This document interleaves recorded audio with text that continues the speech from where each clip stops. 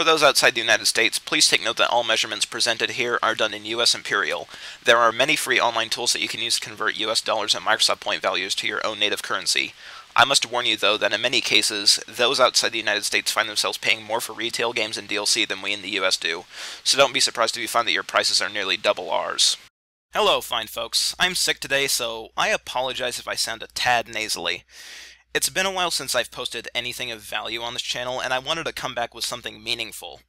And what could be more meaningful than a semi-lengthy essay about something that affects our games every time you log onto your system? I'm talking, of course, about DLC. Well, today Gears of War 3 came out and everyone is shitting themselves over it, throwing titles like Game of the Year and Best Game Ever Created and Best Xbox Exclusive at it. But it's interesting to note this little screenshot. This is the current downloadable content available for Gears of War 3. What I really want you to look at is two things: the release dates and the download sizes. Every single piece of DLC was released the day before Gears 3 came out, and if you'll notice, they're all weapon skins, except for one, but let's get past that and go straight to the download sizes. Epic and Microsoft thought it would be okay to release cosmetic DLC before the game came out. That's worse than Day 1 DLC, and it's worse than content that's already on the disc being locked unless you purchase an activation key disguised as a download. This is Day -1 DLC. They're wanting to charge you extra for the game before it even comes out. This is the problem with DLC. It started off as a great way for developers, namely console developers, to maintain interest in their game and further develop it after its release. Over the past 4 years, however, it has quickly become nothing more than a way for developers and publishers to excuse cutting content out and selling it back to you later. Disk space isn't even an issue. According to VGArabia.com, Gears of War 3's install size is 7.22 gigabytes.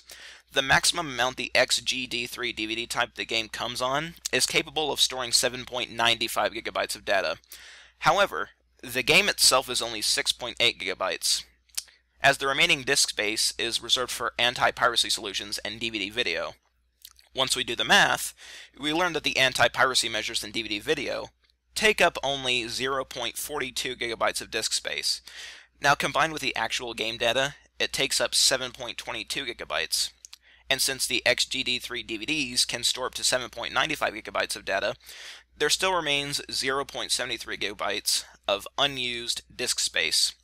When converted to a smaller unit, this equates to 747.52 megabytes. This space is enough to include on the same DVD all the content currently available on the Xbox Live Marketplace. Does something smell fishy? Could it be that content was cut as an excuse to make more of a profit on a game that's guaranteed to sell millions? And let's not be so quick to blame Epic Games here. When it comes to Epic, Microsoft has a history of being shifty about DLC right from the start. After the release of the first Gears of War, Epic Games wanted to support the game with free updates and DLC. In the end, though, Microsoft was the one funding the game. Though the first few packs were free, the third one was the first time we saw a Gears of War map pack being charged for. From May to September of 2007, the Hidden Fronts map pack costed 800 Microsoft points, or the equivalent of $10 US. The maps did eventually become free, but then came the issue of Unreal Tournament 3. This was the only version of the game which did not support user mods, and you could only use with an Xbox 360 controller. Of course, the reason for this is, user-generated content is the biggest threat to paid content there is. If anyone can make their own maps, why would they bother paying more for maps they can make themselves? It doesn't make a lot of sense from a business standpoint, does it? And while I'm thinking about Microsoft, let's take a look at their purchase system, which a lot of distributors are currently modeling their own after, and that's scary.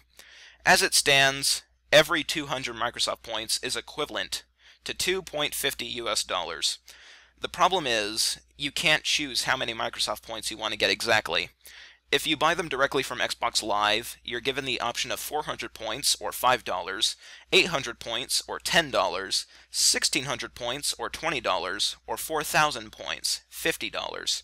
You can't set custom Microsoft point amounts to purchase, and if you buy prepaid cards from a retailer, you'll often find that they only carry amounts of 1,600 or 4,000 points. The problem with this is, if you want to buy something that costs, say, $1 or 80 Microsoft points, it would cost you at least $5 to purchase it. Since you can't just purchase 80 points, you have to purchase 400.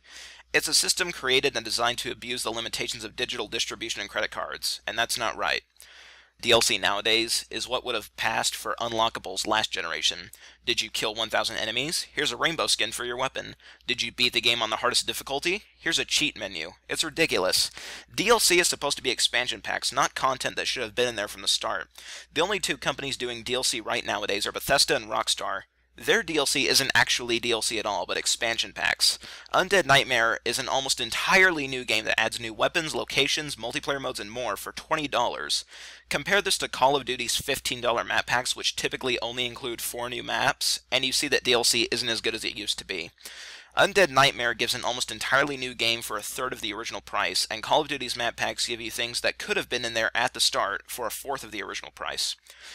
But as we covered earlier with Epic and Microsoft, developers are almost always never to blame for this kind of thing, because in the end, they're the developers, not the publishers.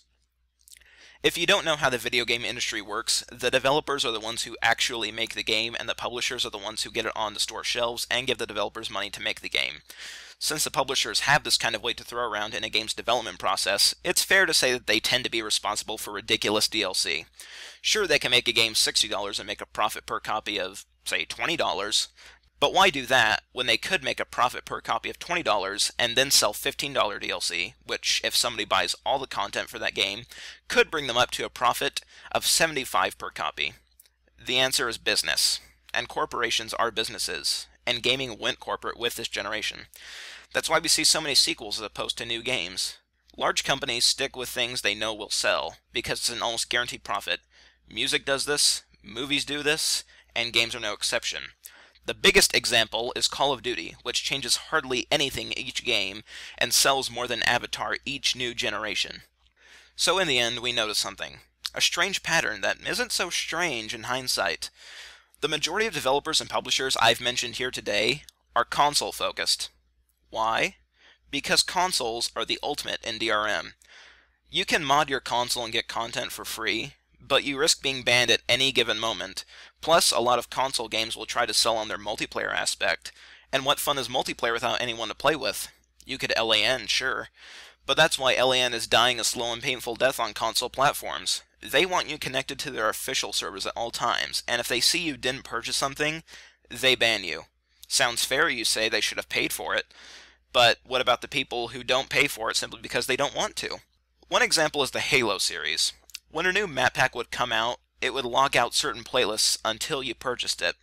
The reason for this is giving you incentive to purchase a piece of DLC you may not even like. You don't exactly see many companies giving out demos of add-ons, do you? The point I'm trying to make here is this. Sell your consoles, get a gaming PC, pirate stuff you don't want. Publishers will start to pay attention to you. I guarantee it. Thank you for your time.